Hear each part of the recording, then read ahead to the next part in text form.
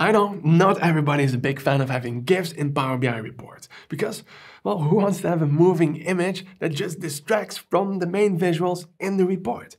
However, when used in the right places in the right way, it can actually draw the attention to the right places and take your report to the next level. Now, in this video, I'm going to show you how to set up this example over here, where I have a GIF for the upward and downward arrows to show a trend. And this GIF only loops once and only gets triggered when the user interacts with the report. Step one is to, well, find a GIF image or create one, which we can do in PowerPoint. You can create your own GIF image. Now let's do this quickly. We can go here to the top, insert, and then we can go for a shape. Now here, let's go for an arrow. Then also, of course, choose a nice color. In this case, I would like to have red, or maybe you want to, well, have a gradient fill. At the moment, it's just a downward pointing arrow. Now we have to introduce movement. Let's go to animations, open the animation pane. Then we have to select the arrow itself. And now we can add animations that you see here at the top. Now that starting point, I actually want to have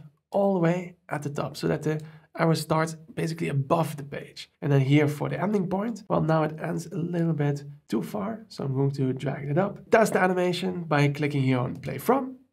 All right, and there we have our arrow. Now, the same thing we have to do for the upward arrow. So let me do that quickly. Okay, and now we have already a GIF, but the problem is that it goes on an endless loop. And here in PowerPoint, I believe there's no option to say just loop once and then stop. So we need a different tool. And this one is called sgif. So if you go to sgif.com/loop count, then you can choose over here your GIF. Then you should be able to see the GIF in action, and you see it just keeps on looping, looping, looping.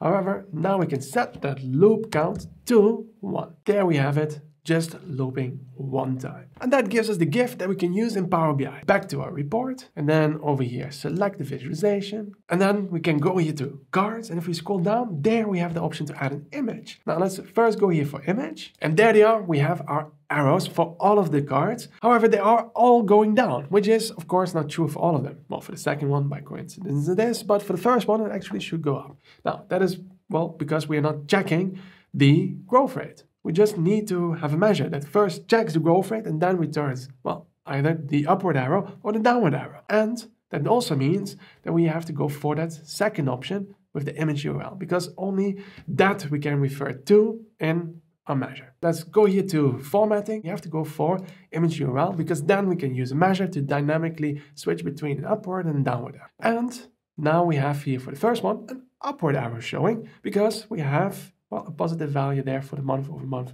growth rate.